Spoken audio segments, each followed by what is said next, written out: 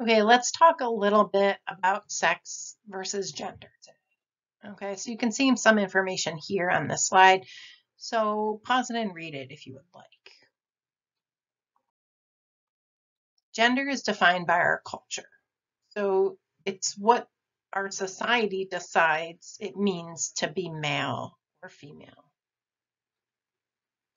Okay, it's defined by society. And not every society defines it in the same way. Your gender expression is how a person presents their gender to the world. You could do that through clothes, through hairstyle, through body language, through what pronouns you use, a whole slew. It's how you present your gender to the world. Pronouns are a piece of that. Learning someone's pronouns, most basic way that you can acknowledge someone's gender. Are they choosing to use she, her pronouns? Use them. Are they choosing to use he, him pronouns? Use them. Are they choosing to use she and they pronouns? Use them. It's how they're choosing to express their gender. So we can kind of look at it like this. So we have sex assigned at birth. So the medical community ticks a little box and labels you. Gender identity is how you see yourself. Gender expression, how you display your gender for the world. And then gender attribution could be considered how people perceive your gender. And they may misgender you. And that's something that some people just need to get a little better about. So sex is biological, but it's not as simple as some people think. So it's your chromosomes, it's your genitalia, the organs, internal and external, and it's also hormones, receptors, a whole slew of things. Sex assigned at birth. Could be male, could be female, could be intersex. What does it mean to be cis? So you may have heard that and may not know what it means. Okay, it means that your perceived gender matches the sex that you were assigned at birth. Cisgender. Okay, it's okay to say that you're cis, but refrain from saying things like I'm not trans, I'm ordinary, I'm normal, I'm a real gender, I'm a biological woman, or I'm a biological man. I'm cis. My gender identity matches the sex that I was assigned at birth. That's it. What does it mean to be intersex? Well, it means that a person might have chromosomes or genitalia or internal or external sex organs that just don't match up with our typical male versus female.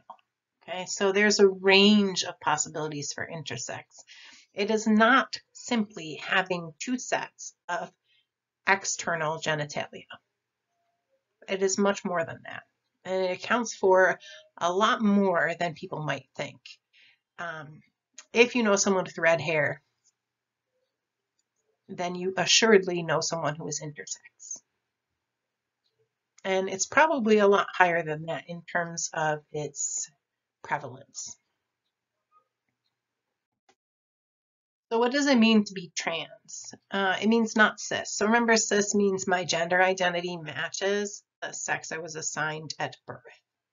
If I'm trans, my gender identity does not match the gender I was assigned at birth. So I could be non-binary, I could be trans, okay, I could be gender fluid.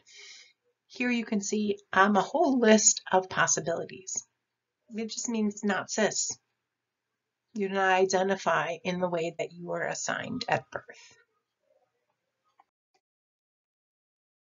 Although many people have this misconception that sex is XX and XY. XX, female, XY, male. It's literally not so simple. And there is a great Twitter thread that I'm going to walk you through that shows this looking at sex through a biologist's perspective.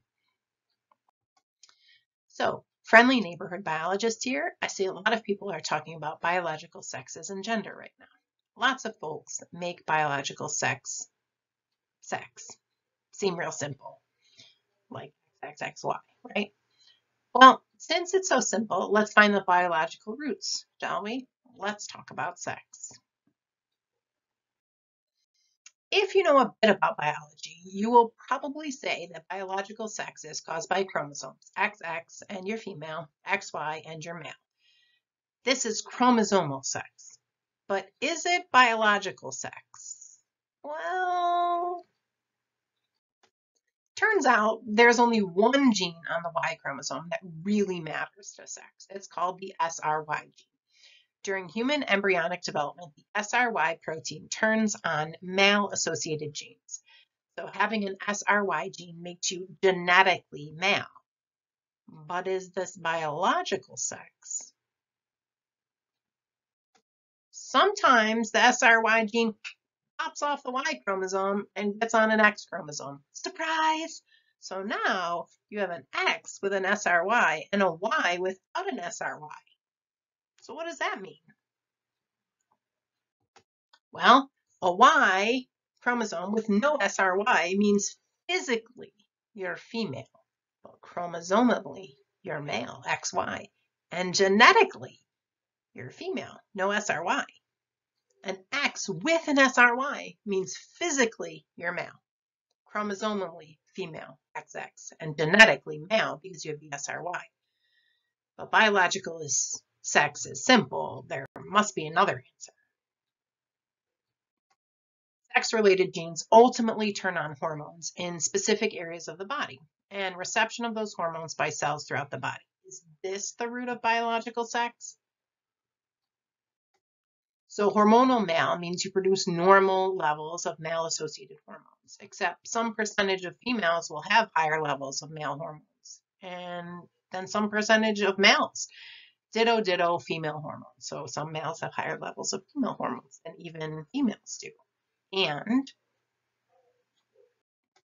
if you are developing, your body may not produce enough hormones for your genetic sex, leading you to be genetically male or female, chromosomally male or female, hormonally non-binary, and physically non-binary. Well, except cells have something to say about this. Maybe cells are the right answer to biological sex, right? Cells have receptors that hear the signal from sex hormones. But sometimes those receptors don't work, like a mobile phone that's on Do Not Disturb. Call, and they won't answer. So what does all this mean? It means that you may be genetically male or female, chromosomally male or female, hormonally male, female, or non-binary, with cells that may or may not hear the male, female, non-binary call. All of this leading to a body that can be male, non-binary, female. Try out some combinations for yourself. Notice how confusing it gets. Can you point to what the absolute cause of biological sex is? Is it fair to judge people by it? Of course, you could try appealing to the numbers. Most people are either male or female, you say. Except that as a biologist professor, I will tell you. The reason I don't have my students look at their own chromosomes in class is because people could learn that their chromosomal sex doesn't match their physical sex.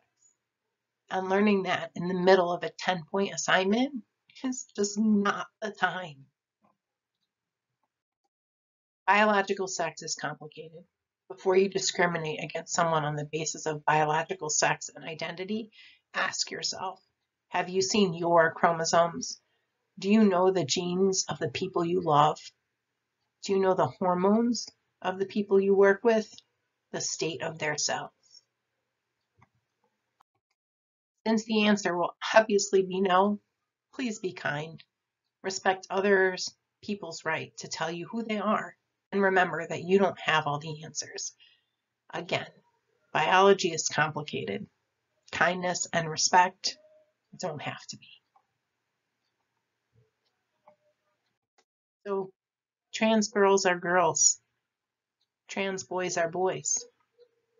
The Transgender Day of Visibility is March 31st. Why do trans people need more visibility? Some alarming statistics. Let's look at a few. 80% of trans students feel unsafe at school because of their gender expression. 49%, that's half, of trans people reported physical abuse. 50% have been raped or assaulted by a romantic partner. Trans people of color are 6 times more likely to experience physical violence when interacting with the police. 1 in 5 transgender people have experienced homelessness. 1 in 8 have been evicted. 41% have attempted suicide. These are just some of the statistics. So in this unit, I will focus on the biology, the actual body parts, not on the terms male or female. Questions?